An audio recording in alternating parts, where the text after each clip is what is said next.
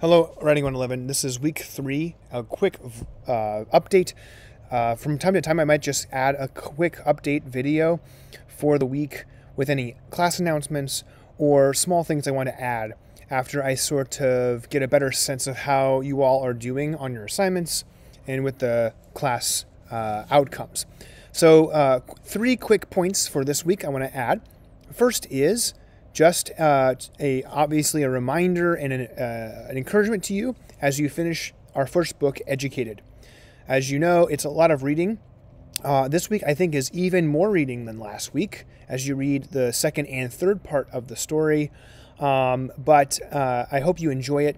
I just wanted to add that it's interesting to note that in interviews after this book was published, Tara Westover made a statement that she is often approached by people who have read the book, both people who are from conservative backgrounds and people who are from more liberal backgrounds, and they both find something to connect with in the book.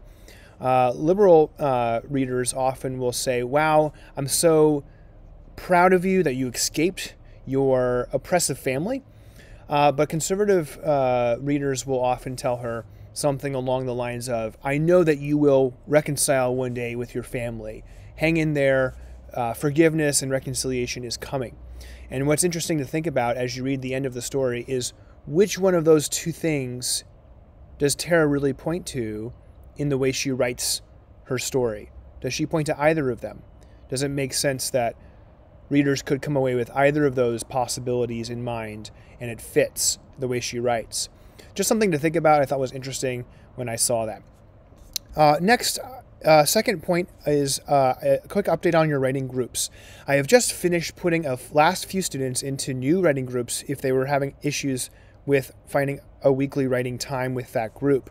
So at this point, everyone is in the writing group that they will be in, I hope, for the rest of the semester, and it's more or less set in stone. But I did see on a few exit tickets that some students were not able to attend in either week 1 or week 2, and it may be because of a class or a practice time. So while you're with your group, you need to make sure that everyone in your group is capable of meeting at your weekly time every week and have no regular conflicts. And if you need to adjust your time, you need to do so that everyone in your group can come. Keep in mind, you don't have to meet on an hour, like 1 or 2 or 3 p.m. You can meet at a half hour or at a quarter hour, if that slight adjustment will help some folks be more on time all the time. This is new. You need to attend your group meeting and you need to actually work on the GWA document to get credit for for that assignment. This is why I'm having you now put the names of the people who have worked on the document on the GWA document so I can see who's worked on it. Let me just make one piece of advice about this. It may be tempting to put the names of people who did not come to the meeting or did not work on the document because they're in your group and you want to be nice to them. This is not a good idea. Why? Because if you give credit to the students who aren't coming to the meetings or working on the assignment, then you are probably incentivizing them to repeat that same thing, and eventually you are going to be doing more of the work on these assignments, and they're not going to be holding up their end of the bargain, doing their part. So it's important in the early part of the course now to tell me who is not attending meetings so I can make adjustments as needed, and everyone later in the semester will be able to pull their weight because they'll be a highly participatory member of the group. Finally, don't forget that you can email and communicate with each other. Everybody has a George Fox email, or you can find other means of communicating, but I get the sense that not everybody is on Canvas every day, so maybe that's not the best way to make sure you're on a quick communicational agreement with other members of your group. So work that out on your own, and always email should be a good strategy because everybody has that, everybody checks that. Okay, the third point I want to make. I was very intrigued by your GWA2s in which you all, as groups, interpreted Edward Munch's The Dance of Life painting.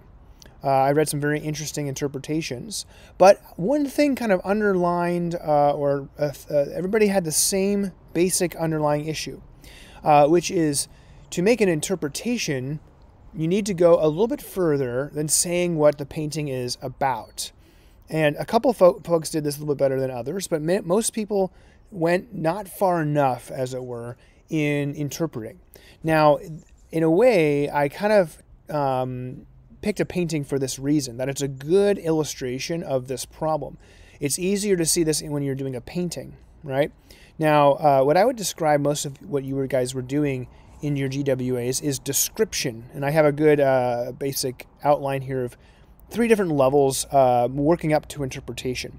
So this might be helpful to you as you think about what it means to create an interpretation in a close reading process, because you're going to be doing this same close reading process, the same exact thing, for this week as well on GWA 3, but this time you're going to be doing it on passages from Tara Westover's Educated. So this is a tip for getting it a little bit better this time. This will be hopefully helpful to you. So here we have a summary of what it means. What's the difference between simply restating what the text is saying versus describing what it's saying versus analyzing or interpreting what it means? And so up here we have, this is described as, restatement is just talking about the original topic. So in the Dance of Life, you might say something like, this painting has 3 women in the foreground, just identifying elements of the painting. You're just restating things about it. In a description level, you're describing what the text is doing, identifying aspects of the presentation. So this is very much what you're doing in your close reading process. Step 1, observe. This is the kind of stuff you should be doing. So, for instance, many of you identified in the painting that women seem to be, the 3 women in the front of the painting seem to be the same person, or presenting a kind of timeline of life, a progression from left to right. Very good observation, but that is a description of a aspect of the presentation of the painting. It's describing what the painting is doing.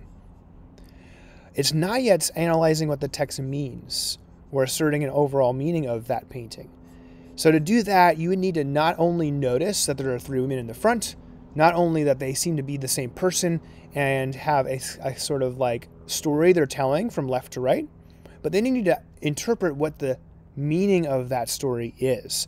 And so to do that, you'd have to say something like the painting is suggesting that life is sad, or ends in sadness or in loneliness, or something like that.